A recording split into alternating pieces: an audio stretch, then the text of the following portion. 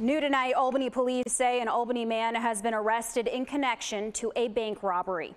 Yesterday, around 5:30 in the evening, police say 54-year-old Reginald Knox entered TD Bank on State Street and allegedly passed a note to the teller stating he had a gun. Knox demanded cash be withdrawn from the drawer. The teller complied and Knox reportedly fled the bank with the money, according to the report. Officers found Knox and arrested him. No injuries have been reported at this time. Knox faces multiple charges, including robbery.